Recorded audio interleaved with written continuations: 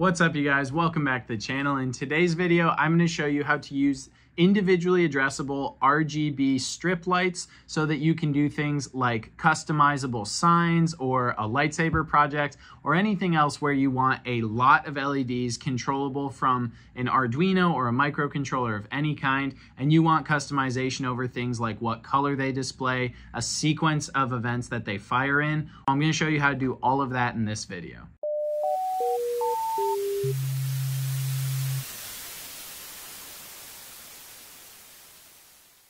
Now, the lightsaber is one kind of fun, kind of cool application, and I left this one pretty bare bones, so it'd be kind of easy to see what's going on here. But you could totally package this into like some pretty simple plastic tubing and get like a pretty fun, basic DIY lightsaber build going.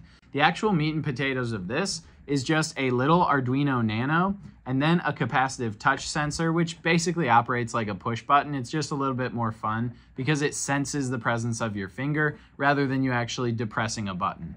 And then the rest of this project is just a little bit of code which I put on the Nano, and then a strip of these individually addressable LED lights. So you might have heard of these kind of as NeoPixels, but this specific chip or driver integrated circuit is a WS2812B. Any pin capable of doing pulse width modulation, or PWM, is capable of controlling a whole strip of these, up to like 120 LEDs. Making awesome custom electronic components like this homemade lightsaber or this 3D printed enclosure that can be a customizable LED sign has never been easier, thanks to the sponsor of today's video, PCBWay, and more about them later in the video. Now, like I talked about in the beginning, these could really not be any simpler. They're a series of individually addressable integrated circuits which do talk in a chain using pulse width modulation. So basically, as you send a signal down a chain of these strings,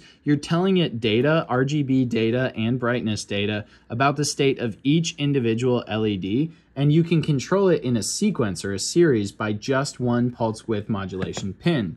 So it has plugs for chaining the data outbound, so you can send this to another strip of LEDs. Like I could plug this directly into this, and I could control 128 LEDs rather than just 64, or any other number in customization. Then these bigger pieces also come with additional power wires. So in this case, 5 volts and ground. And rather than jumper them together or tie them all into my breadboard, I just have these super convenient Wago lever nuts where I can land multiple wires for jumpering purposes. It's basically like using a breadboard but in midair. And then I use another one just to connect the signal wire off of the individually addressable lights to the Arduino. But as you can see at the Arduino Nano, there's only ground, 5 volts, and then digital pin 3 in use on the Nano, and then everything else is software based. So right now I just have a little script that just turns all the lights on and then has them snake in from the middle and then leave that one light on till I clear it out, as you can see. We're going to take a look from the very beginning at how to actually program these. We're going to look at the software right now. All right, let's get started by including the fastled.h library. So this is the library to control a string or grid. So really a grid is just a string of lights that are arranged in a square or rectangular pattern instead of in a linear pattern. But in terms of how they're wired together, it's still linear, it's still a string. And this specifically works for the 2812B integrated circuits. I don't know for certain that it works with other like NeoPixel style RGB drivers. So it might, I just haven't looked into it, but we want fastled.h. If you don't know how to add libraries, you go to tools, you go to manage libraries, and then you should be able to do fastled.h. You're going to include fastled.h, and then I'm going to define the LED pin that I have it plugged into. And as you probably saw in the intro, I have it plugged into pin 3, but you can use any pin capable of PWM. So then another thing you're going to want to define in the beginning, and this will be specific to your application, is how many LEDs you're using. And then what I want to do is I want to define C, RGB, and then LEDs, and then num. of LEDs. And what you'll see is we use this in just a second to set up some of the specific context for using this specific kind of driver. So we'll go into our setup, our void setup loop, and we want fast LED.add LEDs. So we're basically loading in the number of LEDs that we need. We say what the circuit for them is, and in this case, we're using WS2812 integrated circuits. And then the pin that we want it on, and in this case, we defined it as LED pin, and then the coloring scheme. So GRB, which is just RGB. I'm honestly not sure why they inverted the letters like that. Don't worry about it too much.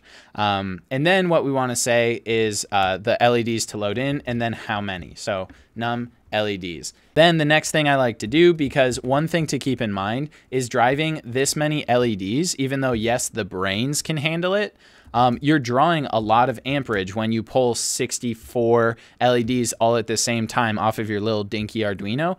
The Arduino can only supply like maybe 2 amps. Then something that you don't have to do, but because these are using like sort of simple PWM technology, it's not a bad idea to just clear and then show the LEDs in your setup loops. We're gonna use fast LED.show, and then just in case we wanna do any debugging, I'm gonna do serial begin 9600. And then I think what we'll do here as a first basic test to show you how to use this is we will just set one LED red, one LED to green, and one LED to blue. So to do this, you don't need fast LED again. You actually now are just going to say LEDs and then the index that you want to set equal to a different color.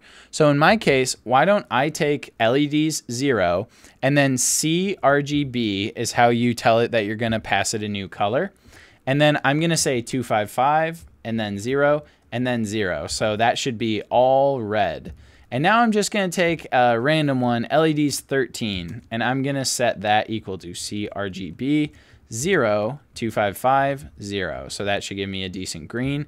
And then let's say LEDs 61, so not all the way to 64, but you'll get the idea, is going to be equal to CRGB 0, 0, 255. And now I'm not even gonna put anything in the loop code yet. The loop code is just gonna pass. But what I wanna do is compile it, verify it, and I wanna make sure that when this starts up, it's just going to turn on 3 LEDs. And actually, so that it looks kind of sequential, I think what I'll do is I'll put a 1-second delay in between turning on each of these lights. And so here you're just seeing the most basic way you can take one light in that string and you can command it to any color that you want.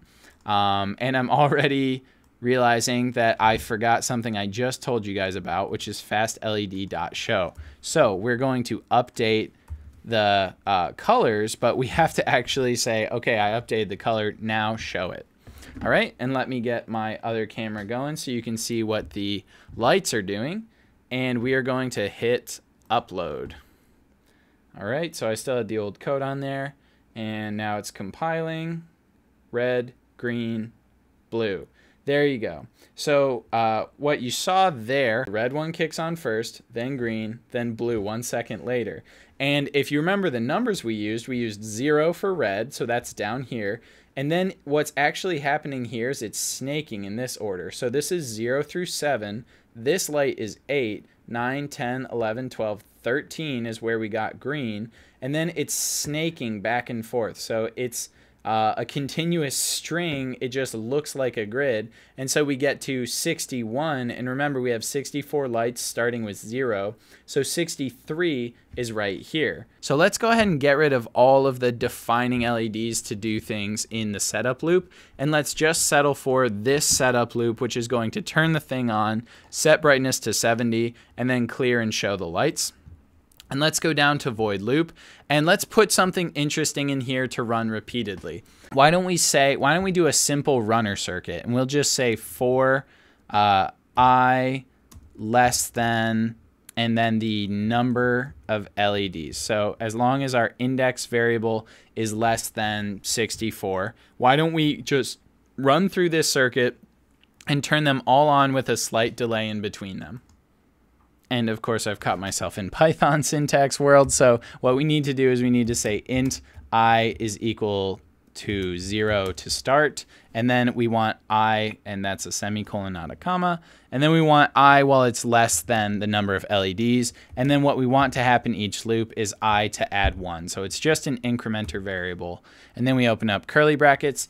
And what I'll say in here is what I want is just LEDs at I equal to, and you could make this a random color or a dynamic color, but what I'm gonna do is I'm just gonna use a red and a green and no blue. It's not going to show unless we say fastled.show, and then it's going to all happen immediately back to back to back unless we also say delay some amount of time, and this is in milliseconds. So a 50 millisecond delay still means we'll do all of this in 3 seconds. And then, because currently this is going to give us a full board, we need something to go through and turn them back off. And to do that, we could clear, but we could also just write zeros to them and do it in the same order. Let's verify.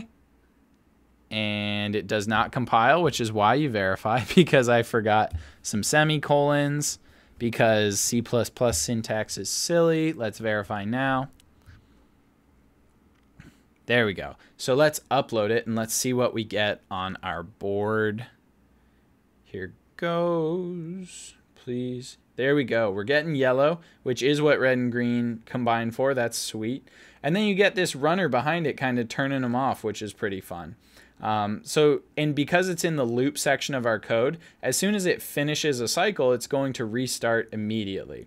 So let's go back to the code and let's take a look at how to maybe take this one step further. Right after it's yellow, then we'll do something that is purple, and then we'll turn them back off. And so all you're going to see here, I copied the exact same code, but and then I'm going to get rid of this middle one.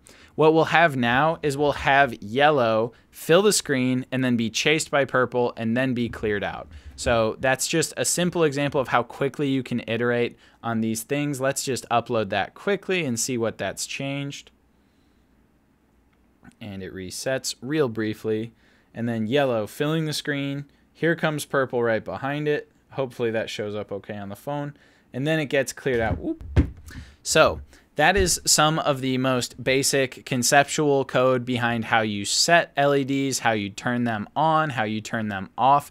Hopefully this gave you what you were looking for. This was really meant to be a tutorial on how to use the WS2812B integrated circuit, individually addressable LED strip with an Arduino microcontroller.